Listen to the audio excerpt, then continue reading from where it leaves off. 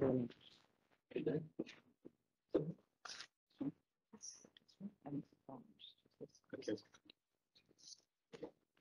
you, Julie, for introduction. Good evening, good afternoon, all the delegations from EuroGeoSurveys and foreign countries abroad. My name is again Young Joo Lee. I am director of the CCOP Technical Secretariat. First of all, I really congratulate the 50th anniversary of EuroGeoSurvey, and then it's my great privilege and honor to be here to give you a presentation on CCOP. I just focus on the work we have been done for CCOP for a while. This very picture is our recent annual session, which was convened in Bandung, Indonesia. So even still pandemic situation, we have been altogether 134 delegations from 15 countries come together. So actually we have 16 member countries and 14 cooperating countries. So I'm very happy, at least we have half of them join the meeting in person. And then of course, there are some more online participants. It is a kind of hybrid meeting we have been done this one. Okay. CCOP stands for Coordinating Committee for Geoscience Programs in East and South Asia, which was initiated on the UN in 1966. And then we became intergovernmental organizations in 1987. And we celebrate our 50th anniversary in 2016. And we are here now at altogether 16 member countries and 14 cooperating countries, and then another 17 cooperating organizations. So our member country is Brunei Darussalam, Cambodia is alphabetical order, China, Indonesia, Japan, and Korea, where actually I come from. I'm Korean, basically, but now I'm living in Bangkok because the headquarters of CCOP is in Bangkok. So if you have a chance to come to Bangkok, please come by my small office. And then Malaysia, now PDR Malaysia, Mongolia, Myanmar, PNG, Papua New Guinea, Philippines, Singapore, Thailand, Timor-Leste, Vietnam. All of them is mostly the government, represented by government, except maybe Korea is half government, is KIGAM, is not government entity, but it's kind of half government. And then Geological Survey of Japan is also kind of half government. And then Singapore is represented by Nanyang Technological University, which is a professor of EOS, is representing our member country. And from cooperating countries, we have Australia, Geoscience Australia.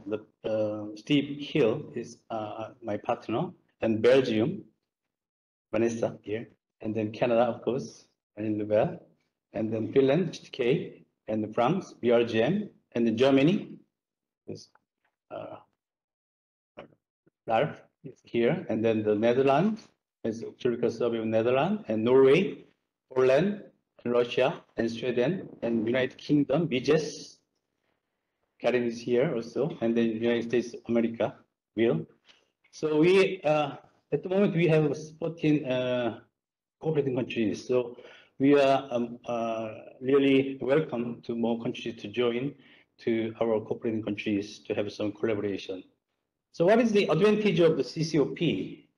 I think at least if you want to some collaboration with multiple nations in East and South Asia, CCOP is the right place. You just tap CCOP, you can tap 16 member countries together. That is one of the most important advantages. And then more than almost 60 years, we've been working very closely. So we call ourselves CCOP family, not a member country, because we know with each other very well. And then even they know their families and so on. So we have, because we have some spouse program during our meeting, even it is an intergovernmental, very actually formal meeting, because we are heritage from from UN. We have all the flags, and then with formal our meeting. But we have a spouse program, and then sometimes their spouses are invited to have some programs, so on.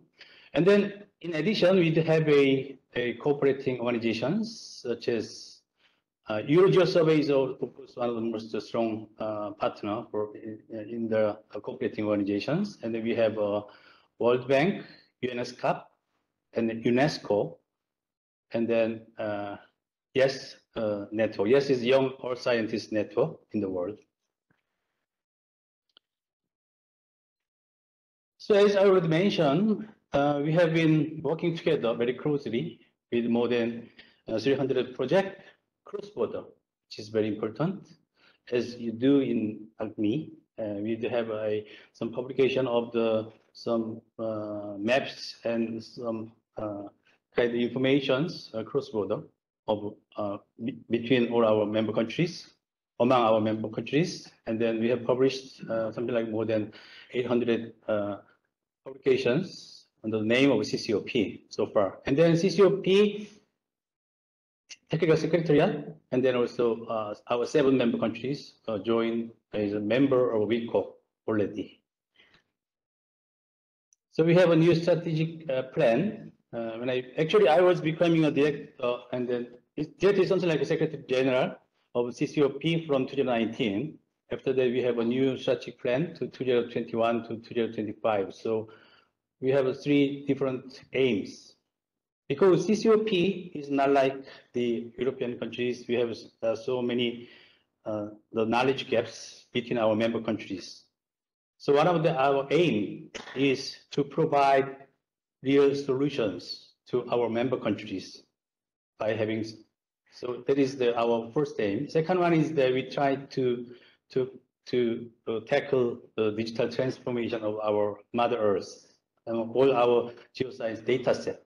And third one is, because as I already mentioned, we have very different level of understanding in geosciences. We need some promotions and capacity buildings on geosciences, which is those 3 are our aim for next couple of next 4 or 5 years.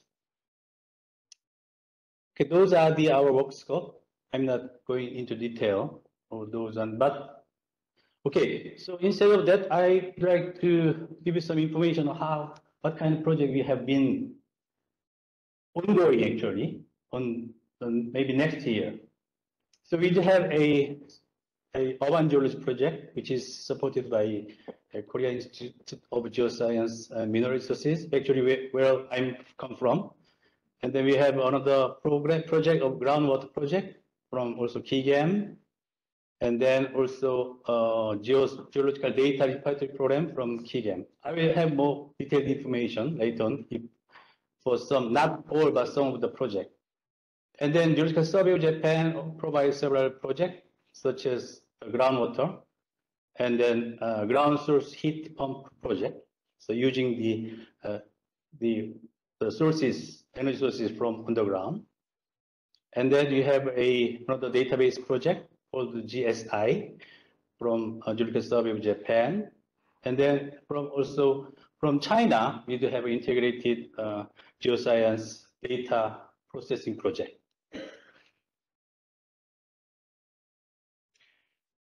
And also another project from China is the RCUG, Research Center for Urban Geology, which is we have a kind of physical research center, which is located in one of the China Geological Survey in Nanjing.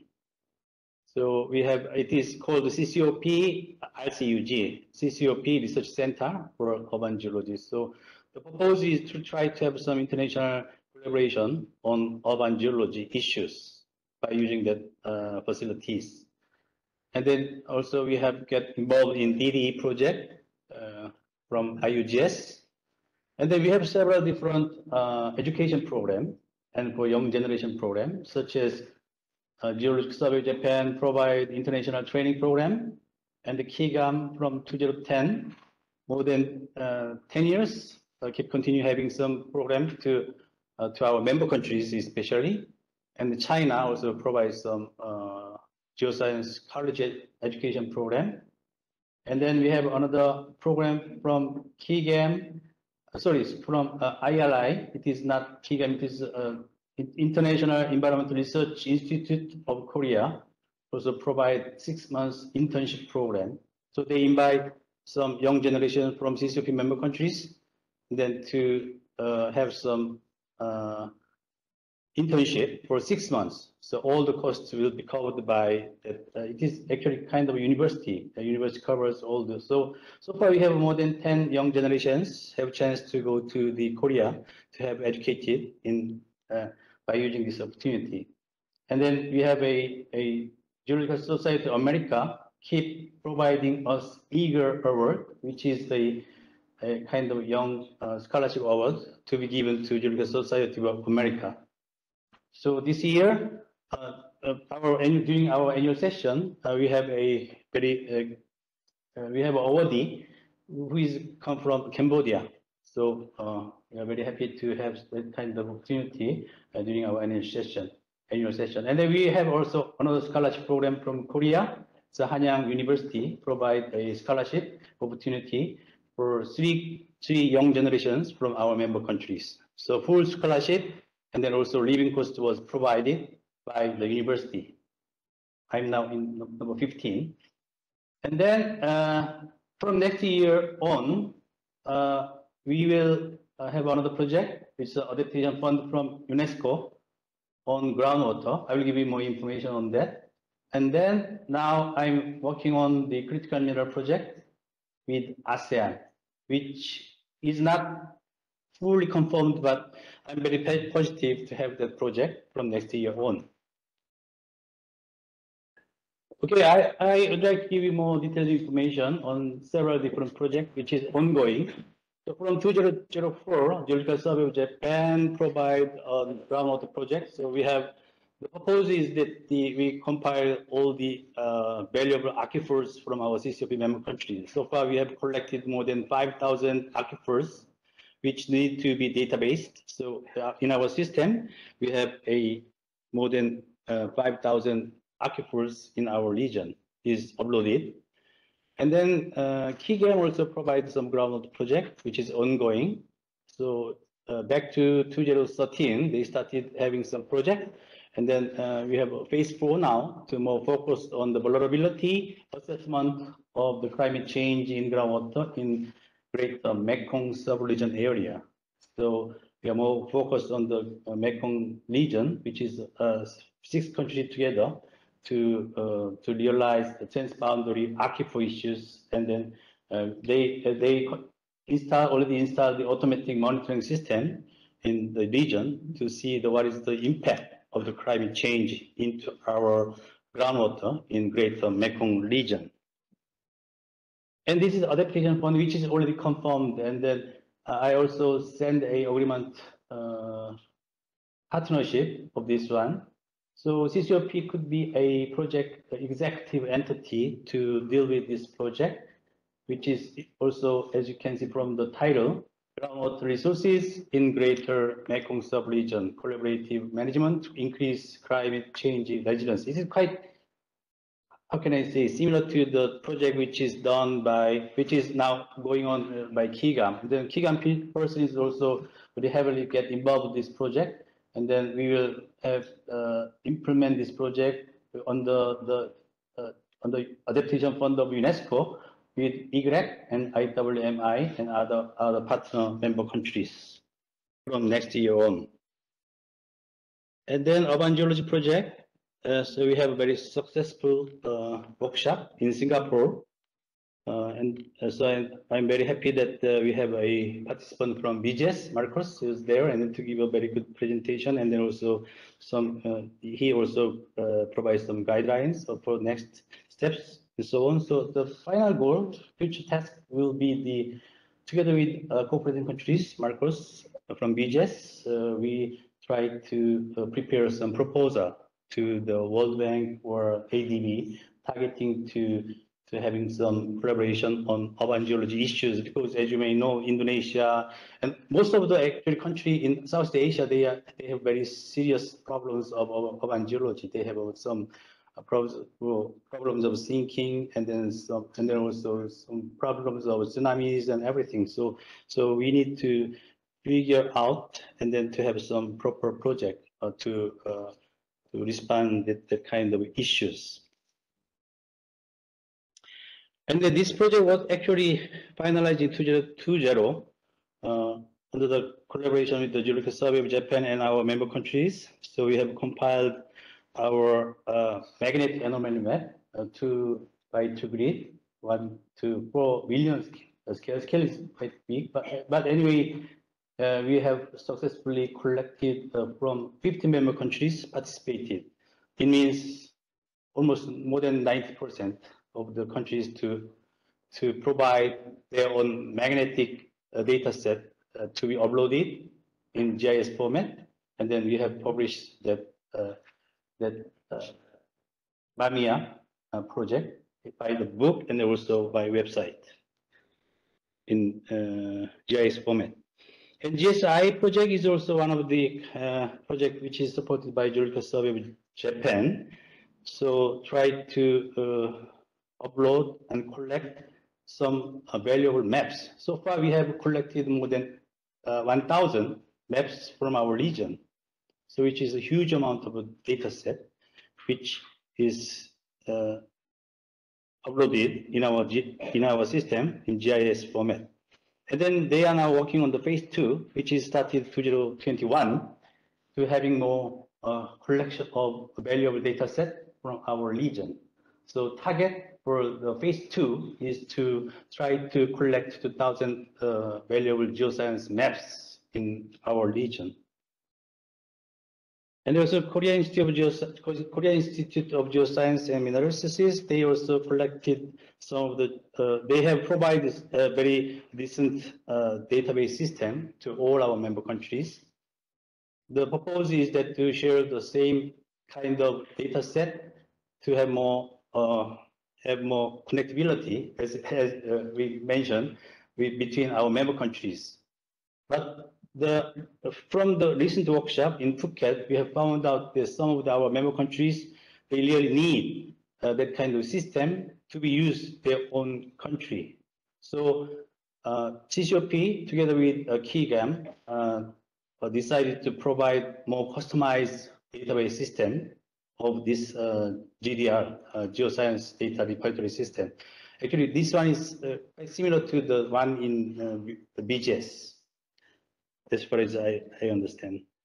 And then we are working on the Deep Time Digital Earth project, which is called DDE, initiated by IUGS with the Yonsei University as a partner. So CCOP was invited to be a task force project on C means Southeast Asia database and then big data system. So we try to have big scientific, solve the big scientific issues. First of all, we collect some data and then to solve some issues by using those data sets. So data-driven solution is the target for that project. And then lastly, I would like to very briefly introduce you about the ASEAN CCOP KIGAM project on critical minerals, titled Critical Mineral Management and Strategy for Sustainable Environment in ASEAN. So we target to have the project from next year. First 3 years is phase 1. So proponent is CCOP and Geological Agency of Indonesia, because Indonesia, as you may know, is one of the most important country in terms of critical minerals in our region. So we invite Geological Agency of Indonesia, our partner, to be a co-proponent of that project. And CCOP together with KIGAM will implement this project. And we will have some fund from ASEAN Korean Cooperation Fund, which is basically funds come from Korea. So the purpose is that we try to expand the knowledge. It is more or less kind of education program and training program, because ASEAN countries, we call ANS, 10 ASEAN countries, they really need their country to be the investment destination for critical minerals. But reality is that, to be frankly speaking, they need more education and capacity building on critical minerals. That's why I set up the project with Korean government and ASEAN. ASEAN is very keen, ASEAN Secretariat is very keen on this project. So we have 4 different pillars during our phase 1, which is knowledge improvement, so geological, geophysical surveys and new technologies on critical mineral, and data processing and interpretation, and some management. And the pillar number 2 is technical capacity building on in-house training and also field exploration. Field exploration is already confirmed with several different countries, Indonesia, of course, and Thailand. And then also Philippines, they have shown the intention to provide some test field for the field insight education and training. And then we also, the number 3 is kind of request from ASEAN.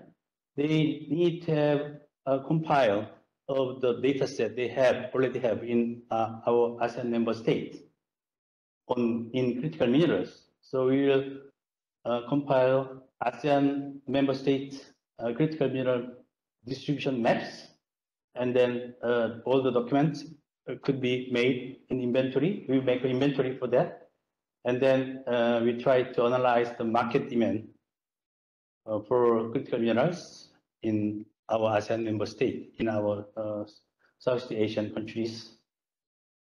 And then, meanwhile, we also try to set up some technology and platform for smart exploration technology on critical minerals.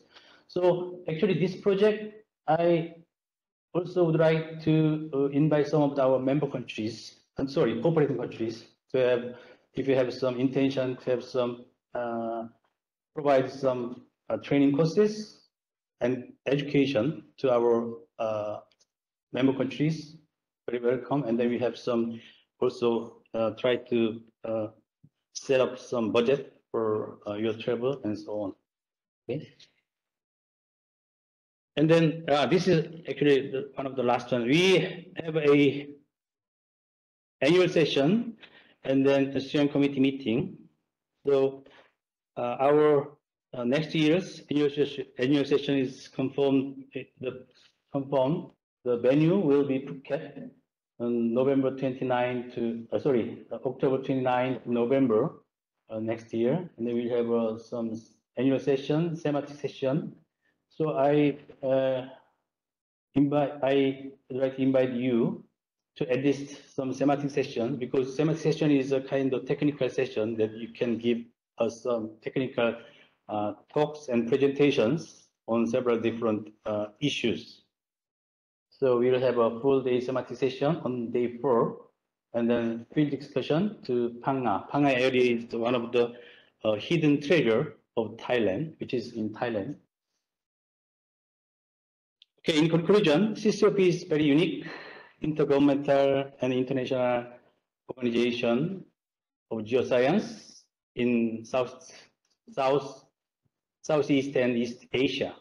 Is, as I already mentioned, quite good platform, perfect platform to collaboration on geosciences in the countries of our region, East and South Asia.